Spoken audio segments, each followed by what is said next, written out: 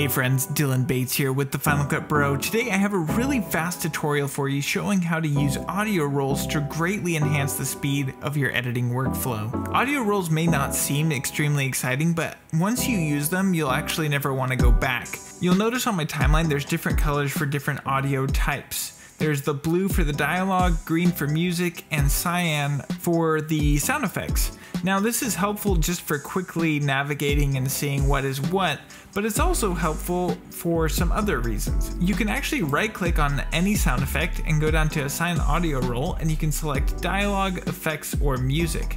Now let's say I wanted this to actually be a dialogue track. I can just select that, and now that will jump up here to the dialogue section.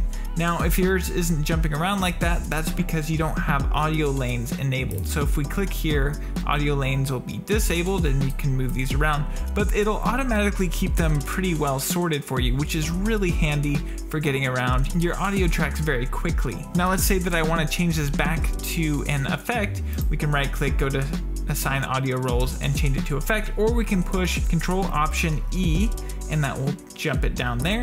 Likewise, if we wanted to change this to maybe a music track, we could do Control Option M and that'll turn green and go into the music section. And if we really wanted to organize it, we could click on Show Audio Lanes and that will just break them apart in a way that's a lot more visually easy to understand. Additionally, we can actually drag around the different audio lanes so we can work on what we need to and still be close to our visual side of the video.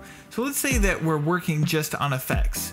Well, I can click and drag the effects line up to the top here, and that will go above the dialogue and the music. Additionally, if I wanted to solo them even more, I can click this circle button here, and that will essentially shrink down the size of everything except for this one audio lane type. And then when we're done, we can click on it again and everything will expand back to its normal size. You can also do this with two audio tracks if you hold Shift, and then you can just have your music tracks shrunk down. Another great thing about audio rolls is you can actually disable a certain audio type really quickly rather than going through and selecting each one and then pushing V to disable. So if we go over here, you'll see these checkboxes, and then we can just disable dialogue or disable music and just have our effects playing through, which is actually really great for mixing your audio and just making sure that certain sound effects are coming through really well. And we can jump over to our dialogue. If we wanted to work just on dialogue, we could drag this back up to the top. They're the perfect embodiment. And you'll just notice that it's just playing the dialogue tracks. And then when you're done, you can re-enable all of those. So that's all super handy. Now let's say that you don't like the included audio rolls. Well, we can come down here to the bottom and click Edit Rolls, and we can actually create our own rolls. So let's say that we have music sound effects. We could click Add Audio Roll, and we'll just do music sound effect, and you can leave it at the color that it sets, or you can set your own color by clicking this color wheel. And let's say we want it to be we'll do a red color, or orange, burnt orange, you know, whatever you think it is. Unless you're colorblind, sorry about that. Anyway, so now we have this additional audio roll, and we can just apply that, and now we can right click any track, and actually that's a compound clip, so that won't work. You have to do that within. Let's see if I open it up.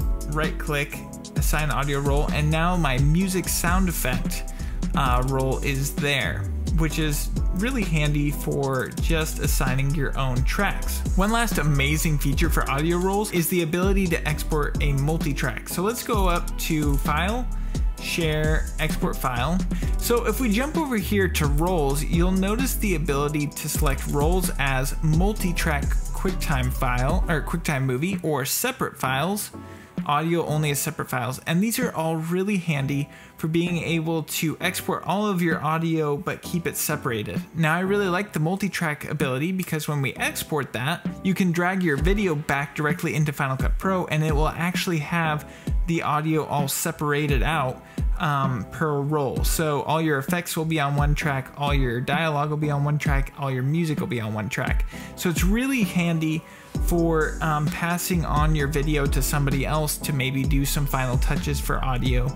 And also, if you happen to lose your project file and you have no way to go back and edit your video, you'll still have those separated audio tracks. So those are just some really handy features that come with audio rolls. I hope this is helpful for you. Go ahead and give it a try. It's a little annoying to get used to in the beginning, but once you get used to it and add it to your workflow, it really speeds things up and it really makes it nice down the road while you are editing. Thank you guys so much for watching. I seriously do appreciate it. I can't believe we're already almost at 700 subscribers in just this short amount of time. If you want to see more videos just like this one, consider subscribing and I would really appreciate it. Also, push that like button if you gained any value from this video. And until next time, my friends, peace.